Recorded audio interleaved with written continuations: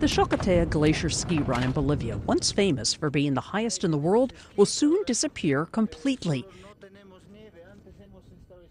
Today, this tiny 20-meter patch of snow is all that's left.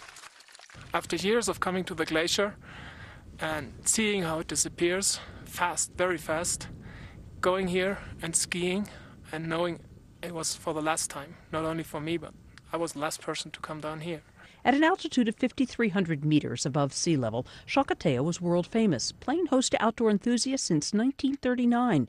But the melting process has happened quickly. Competitions were held as recently as 2001.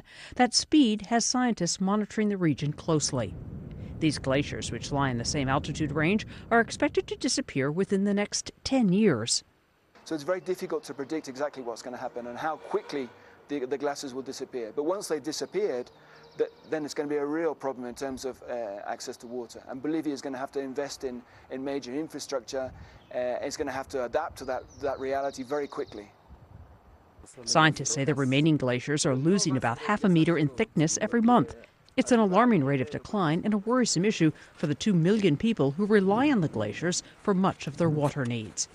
Diane Kepley, The Associated Press.